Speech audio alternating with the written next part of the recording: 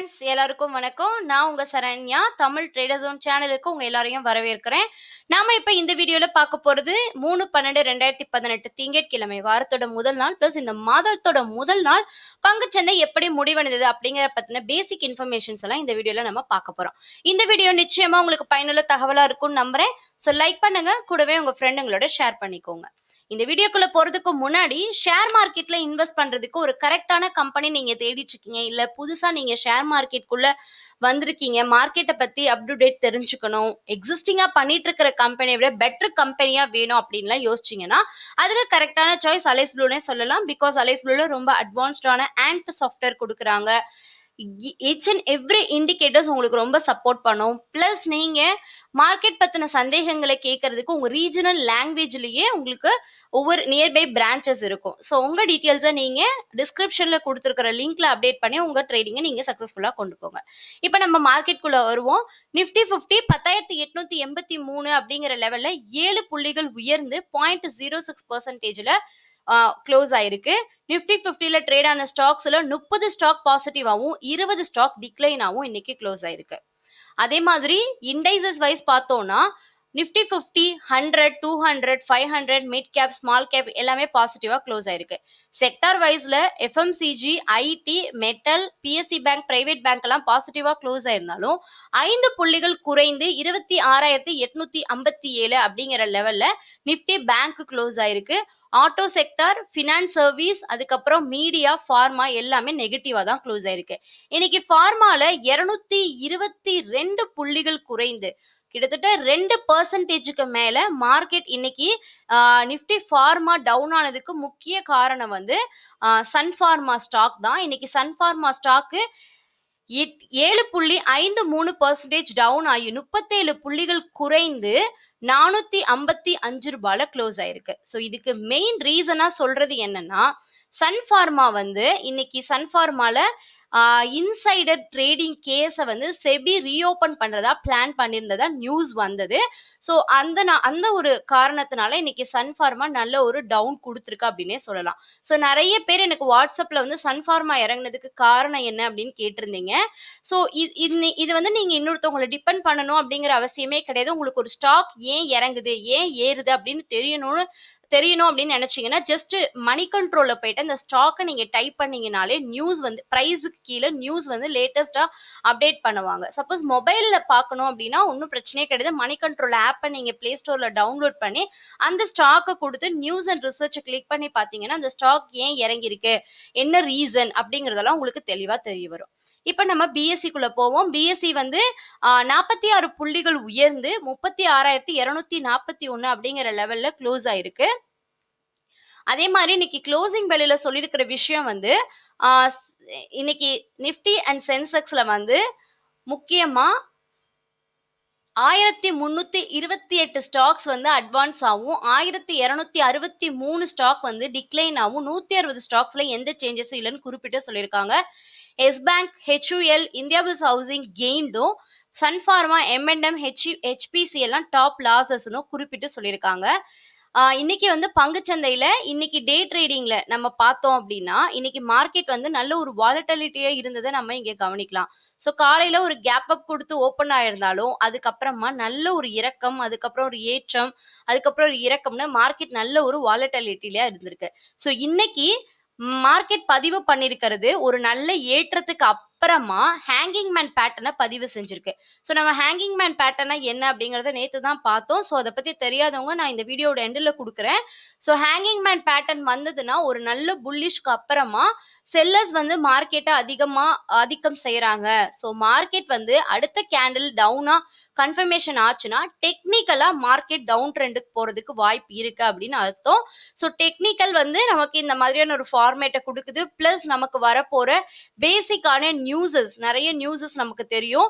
So இந்த மாதிரியான datas எல்லாம் இந்த மந்த் வருது. ஸோ அதனால நம்மளோட மார்க்கெட் வந்து ஒரு பாசிட்டிவ் சப்போர்ட் இருந்திருந்தாலும் டெக்னிக்கலாவும் ஃபண்டமெண்டல் நியூஸஸும் நமக்கு நெகட்டிவா இருக்கிறதுனால நம்ம வந்து பொசிஷனை கேரி பண்றது, அதுக்கப்புறமா வந்து நிறைய எக்ஸ்போஷர்ஸ் எடுத்து ஃபியூச்சர் அண்ட் ஆப்ஷன்ஸ்ல எல்லாம் வந்து நிறைய ட்ரேட் பண்றது, இந்த மாதிரி எல்லாம் லிமிட்டா ரொம்ப மியூட்டபிளா பண்ணா அந்த ட்ரேடிங் நமக்கு சேஃபா இருக்கும் அப்படின்னு சொல்லியிருக்காங்க.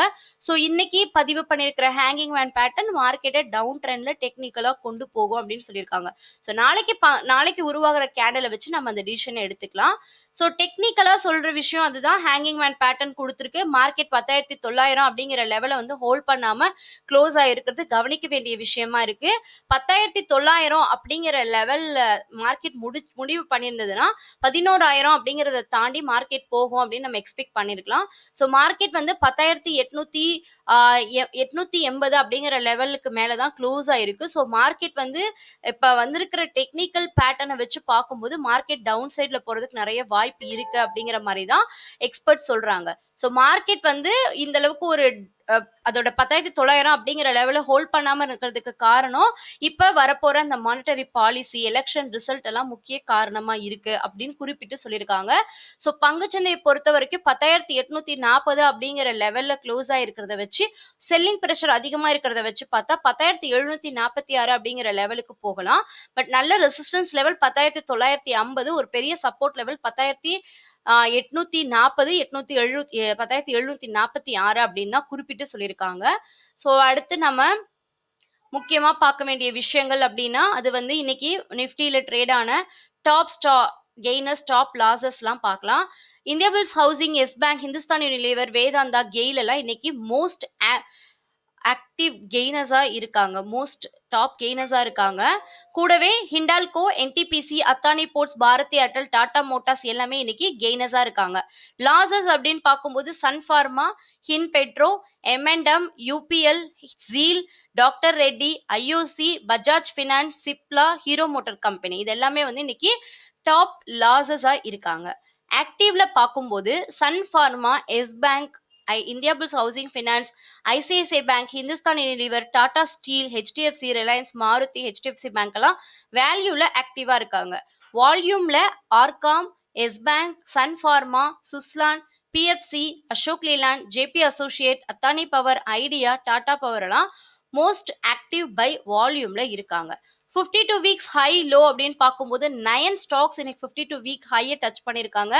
Athani power, Apollo hospital enterprises, அதுக்கப்புறம் கால்பால், doctor Reddy stock, electro Steeles limited, GSS Infotech, Hindustan Unilever, DSP liquidity ETF, அதுக்கப்புறம் ஷக்குமா எக்ஸ்போர்ட்ஸ். 52 வீக் லோல 75 ஸ்டாக்ஸ் இருக்கு. அதுல கவனிக்க வேண்டிய ஸ்டாக்ஸ் அப்படின்னு பார்க்கும்போது தீபக் ஃபெர்டிலைசர் ஸ்டாக்ஸ், அதுக்கப்புறமா வந்து general insurance corporation of India, Hindustan composites limited, அதுக்கப்புறம் கவனிக்க வேண்டிய பங்குகள் அப்படின்னு பார்த்தோம்னா முக்கியமான பங்குகள் நியூலாண்ட் லெபார்டரிஸ் லிமிடெட், ஷன் வேரியா கன்சியூமர் லிமிடெட், சங்கரா building products limited, Siva டெக்ஸியான் limited. அடுத்தது வந்து தேஜஸ் நெட்வொர்க் லிமிடெட், முக்கியமா Sun pharma advance research company இன்னைக்கு 245 ரூபாய் 52 வீக் லோவை டச் பண்ணிருக்கு. அடுத்தது கவனிக்க வேண்டிய பங்குகள்னு பார்க்கும்போது ஓகே அவ்வளவுதான். 52 வீக் லோ ஸ்டாக்ஸ் வந்து அவ்வளவுதான். குளோபல்லாம் நமக்கு எந்த அளவுக்கு இப்ப தற்சமயம் இருக்கு, க்ரூட் ஆயில் எந்த அளவுக்கு நமக்கு சப்போர்ட் பண்ணுது அப்படிங்கறதெல்லாம் நம்ம இப்ப பார்க்கலாம். So crude oil, USD, INR price இதெல்லாம் எப்படி இருக்குன்னு பார்க்கலாம். குளோபல் தற்சமயம் 57 புள்ளிகள் யூஎஸ் மார்க்கெட் பாசிட்டிவாகவும் 38 புள்ளிகள் குறைந்து எஸ்டிஎக்ஸ் நிஃப்டி டவுன்ல இருக்கு. மற்றபடி மார்க்கெட் எஸ்டிஎக்ஸ் நிஃப்டியை தவிர மற்ற எல்லாமே பாசிட்டிவா இருக்கு. ஸோ இந்த நிலை நமக்கு காலையில எப்படி சப்போர்ட் பண்ணுது அப்படிங்கறத நம்ம பார்க்கலாம். அடுத்து க்ரூட் ஆயில் 52 ரூபாய் 97 பைசால இருக்கு. அடுத்து யூஎஸ்டி ஐஎன்ஆர் 70.45 இருக்கு. ஸோ கம்பேர் பண்ணும்போது நமக்கு crude oil price plus INR USD INR ரெண்டுமே நமக்கு வந்து பாசிட்டிவா இல்ல தற்சமயம். பட் குளோபல் வந்து நமக்கு எஸ்டிஎக்ஸ் நிஃப்டி நெகட்டிவா இருக்கு, மற்றபடி குளோபல் நமக்கு பாசிட்டிவா இருக்கு. ஸோ இந்த நிலை எப்படி இருக்கு, மார்க்கெட் நாளைக்கு எப்படி ஓப்பன் ஆகும் அப்படிங்கறது எல்லாமே நாம அடுத்த வீடியோல கிளியரா பார்க்கலாம். ஸோ இப்போ பார்த்தா இந்த பேசிக்கான இன்ஃபர்மேஷன்ஸ் உங்களுக்கு பயனுள்ள தகவலா இருந்திருக்கும்னு நம்புறேன். ஸோ லைக் பண்ணுங்க, கூடவே உங்க ஃப்ரெண்டுங்களோட ஷேர் பண்ணிக்கோங்க. இந்த வீடியோ பத்தின கருத்தை ப்ளீஸ் மறக்காம கீழே இருக்கிற கமெண்ட்ல மென்ஷன் பண்ணுங்க. இந்த வீடியோல வேற ஏதாவது முக்கியமான இன்ஃபர்மேஷன்ஸ் ஆட் பண்ணணுமா, இல்ல இது தேவையில்லாத விஷயம் இதை நீங்க எடிட் பண்ணிடுங்க, இதை இனிமே சொல்லாதீங்க அப்படிங்கிற விஷயத்தெல்லாம் நீங்க எனக்கு உங்க கருத்தை தெரிவிச்சுக்கோங்க. Because well and experienced persons கூட இந்த வீடியோவை பார்த்துட்டு இருக்கீங்க. So thank you. இதே மாதிரி இன்னொரு பயனுள்ள தகவலோடு உங்களை சந்திக்கும் வரை உங்களிடமிருந்து விடைபெறுவது உங்கள் Saranya. Have a great day and thank you. Bye.